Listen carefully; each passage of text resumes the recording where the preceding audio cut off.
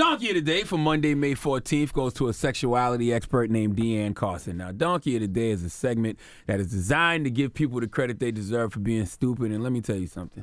This story right here is by far the stupidest thing I have seen in a long time. And we live in an era of highly stupid things. So that's saying a lot. Okay, now I have no idea what qualifies Deanne to be a sexuality expert. Hell, who am I fooling? I don't even know what a sexuality expert does. Okay, I'm assuming she's an expert on other people's sexualities. I don't know, sexual behaviors. Like she can just look at someone and tell if they're gay or straight or bi or pan or stir-fry sexual, whatever your sexuality is. Deanne is an expert at it all, I guess.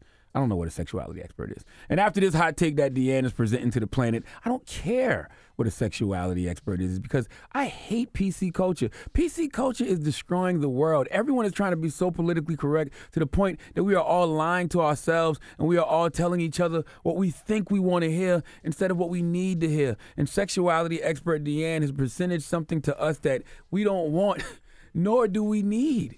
See, Deanne is giving us parents tips on how to raise our children, specifically how to raise them to know that consent matters. Okay, Deanne is stupidly suggesting that parents ask their infant children for consent to change their diapers. What? I repeat, Deanne is stupidly suggesting that parents ask their infant children for consent to change their diapers.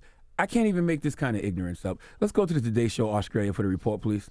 A sexuality expert claims parents must ask permission before changing their child's nappy. Deanne Carson believes consent must be given by the child before their dirty nappy is removed. Here she is on the ABC suggesting how to go about it. I'm going to change your nappy now. Is that okay? Of course the baby's not going to respond. Yes, Mum, that's awesome. I'd love to have my nappy changed. But if you leave a space and wait for body language and wait to make eye contact, then you're letting that child know that their response matters. Ms Carson has defended her comments, saying the idea around consent is about empowering children with their rights and protecting them from sexual abuse. This sounds ridiculous. This is stupid. So what if the baby says no? Then you can't change them? Then they have to sit there. The baby can't say no because it's an infant. Let the record show this woman, Deanne, looks like she has never got her club shot up. She looks like she has 0 children, and she sounds like she has 0 children. I guarantee this woman has never changed a diaper before in her life because no one who has kids, who has watched a child and changed the diaper, would ever fix their mouth to say you have to ask the baby for consent to change their diapers. And this is where the logic is so flawed. Listen to what she told Australia's 9 Network again. Listen. I'm going to change your nappy now. Is that okay? Of course the baby's not going to respond. Yes, Mum, that's awesome. I'd love to have my nappy changed. But if you leave a space and wait for body language and wait to make eye contact, then you're letting that child know that their response matters. So body language and eye contact is consent now? You say you're teaching your child about consent and you're telling us as parents, hey, of course the baby's not going to respond. But if you leave a space and wait for body language and wait to make eye contact, then you're letting that child know that their response matters. Well, let me tell you why that logic is flawed, because what you're essentially saying is that body language and eye contact is what constitutes consent. Can I, as an adult, use body language and eye contact to justify consent when I'm with another adult? Huh? This is a slippery slope, Deanne. All right?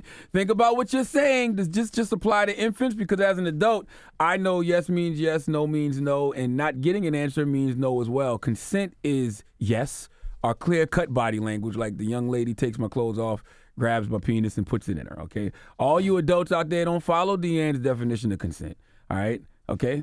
Don't follow Deanne's definition of consent, okay? Well, you ask somebody based on body language and eye contact. No, okay? You make a move.